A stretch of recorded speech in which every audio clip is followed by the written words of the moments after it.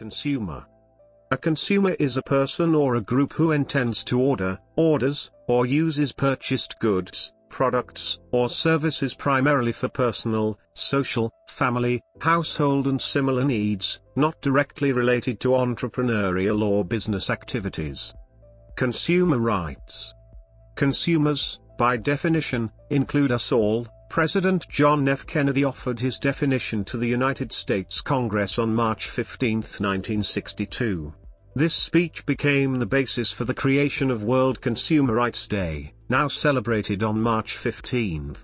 In his speech, JFK outlined the integral responsibility to consumers from their respective governments to help exercise consumers' rights, including economics and marketing.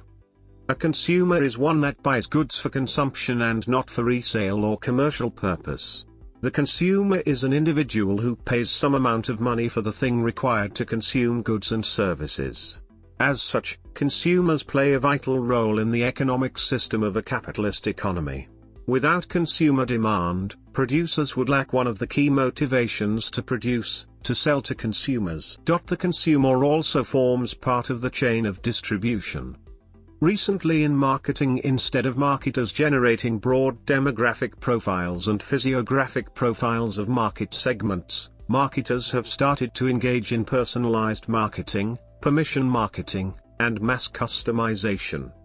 Largely due to the rise of the internet, consumers are shifting more and more towards becoming prosumer, consumers who are also producers, often of information and media on the social web, influence the products created, for example by customization, crowdfunding or publishing their preferences, actively participate in the production process, or use interactive products.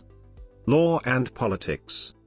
The law primarily uses a notion of the consumer in relation to consumer protection laws, and the definition of consumer is often restricted to living persons, i.e. not corporations or businesses, and excludes commercial users.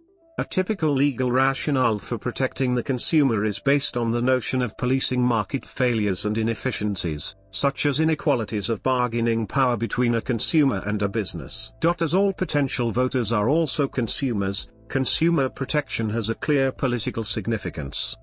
Concern over the interests of consumers has spawned consumer activism, where organized activists do research, education and advocacy to improve the offer of products and services.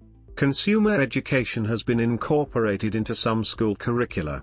There are also various non-profit publications, such as Consumer Reports and Choice Magazine, dedicated to assist in consumer education and decision-making. In India, the Consumer Protection Act 1986 differentiates the consummation of a commodity or service for personal use or to earn a livelihood. Only consumers are protected per this act, and any person, entity or organization purchasing a commodity for commercial reasons are exempted from any benefits of this act.